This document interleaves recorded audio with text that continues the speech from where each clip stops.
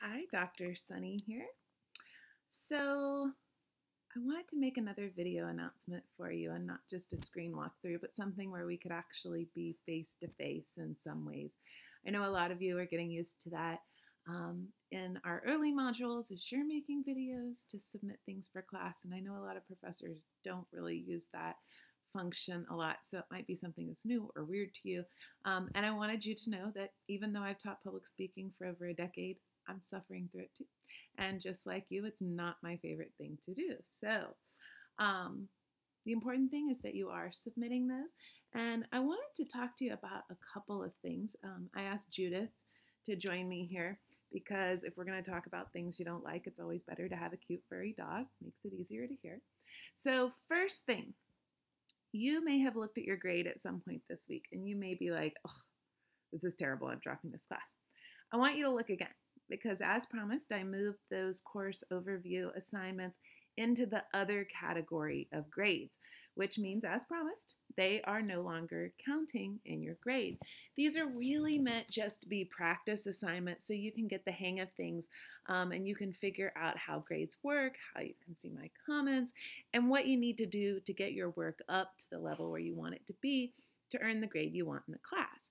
So if you go through each of those, you'll see that I've marked the rubric, I've given you a grade. Often I'll give you comments and say things such as, you're not meeting the word count, which again is a spoiler on my next and second and final point. But I might also tell you a response to something personal or something to do with our class. So you're going to want to make sure you know how to read those. I recommend that you go into your account in that black left global menu bar in Canvas and you set up notifications, whether by text or email, so when I make a comment like that, you see it. And that way you see it right away. You can correct anything that needs to be fixed. Now, normally you would have the 7-day late work grace period after that was due to make any necessary changes, edits, fix things, submit late. That doesn't make a lot of sense for the course overview module because it is ungraded, but you will need to submit to everything in the course overview module before you'll be able to begin work in the principles module. And this will always be the case, so you want to make sure that you stay on top of that work so you can keep moving forward. Now, the part why we brought the cute dog. So we have minimum word counts. Minimum word counts that I've designed, actually. I have minimum word counts that you have to honor in our class. And I am always really clear about what these are. I put them right in the assignment directions so that you can see them. There was some confusion in the course overview module for the video analysis. Is it 500 words total or 500 words per reply? It is per reply. So 3 threads, each one has a discussion question. You will reply to each one with a 500-word reply, and then you will reply to a classmate's reply in that with a 250-word reply. So that is 2,250 words for each video analysis. Oh my God, that's more words than I've ever written in my whole life. Just kidding. That is actually about 5 double-spaced pages. And when I am designing a course, I like to think about how much time you're spending in the course compared to how much credit you're earning. So our class is a 3-hour college class, which means that for every hour you spend in class to earn an A, you should be spending 3 hours outside of the class preparing. That's just a generic formula that's used in most college courses and as recommendations to students. So that means to earn an A, you could be spending up to 12 hours on our class week. Now, I'm a mom. I worked while I was in college and graduate school.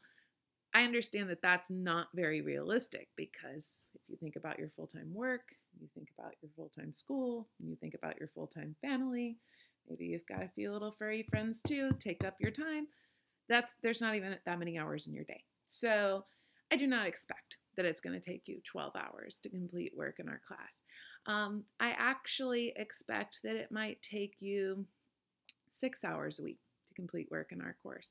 But I definitely expect it's going to take you at least 3 hours. And that is because in a traditional classroom, you would be inside the classroom for 3 hours. And that wouldn't be counting anything you did to prepare homework, to do reading, to take notes, to go over notes that you had taken.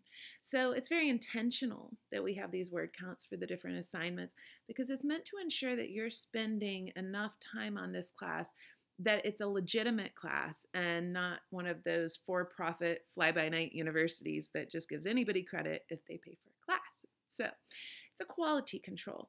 But how will this work? Well, in the course overview, if you didn't meet the word count, I gave you a rubric score that would show you what that would look like as a graded assignment. Remember, none of those assignments count as graded in the course overview, even though you will see a grade for them. I've also made a note there to you in some cases on what your minimum word count was. So if it asked for 500 words and you wrote 156, I said you wrote 156. You need to meet 500 words. So in the future, I want you to count your own words. And if ideal practice, you would type after your paragraph the number of words it is. So 501 words. And this will keep me from copying your paragraph into my Google Docs, pasting it, highlighting it, doing a word count, and seeing it's only 325 words.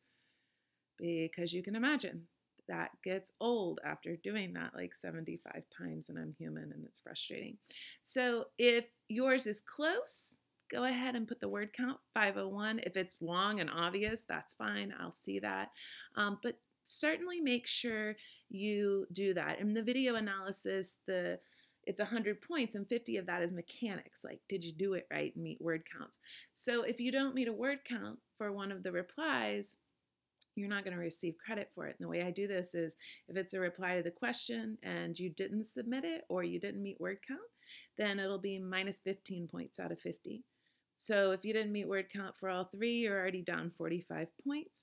If you don't meet the minimum word count for the classmate replies, that's minus 5 points for each one, or each one you don't submit. Now, obviously, I'm not going to give you negative points if you go beyond 50. You would just get a 0. But it's really important you meet those word counts. And how I envision this is as you're watching the video every week, you might be taking notes that you would turn into this. And much like with the book club in the principles this week, what I'm looking for is not just that you're describing what's happening in the video to me, but that you're actually going beyond that and you're analyzing it and you're applying concepts that we're learning to it. And you're giving us some insight beyond just restating what happened. So again, I know that can be frustrating. It can be a little bit different from online classes that you might have taken where things were just judged on submission and you didn't really have to meet that criteria. But it's important to do that to really get your brain going and get your creative juices flowing and get you engaged in this topic and the material. So what I want you to do last thing is go into the principles module and make sure that you can access everything in that module so that if you have a problem, you can submit a report, and I'll see that on Monday when I come back from the weekend. I also want you to notice on the homepage, I changed a few things, and it now says if you're having problems, and there's a little table where it has links, which I hope will make it easier to see and remember different ways to contact me in case you're having different problems.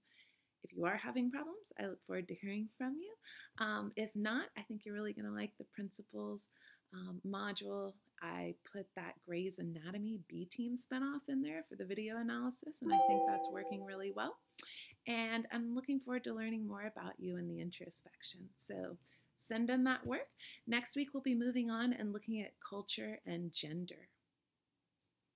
Now I'm going to pause.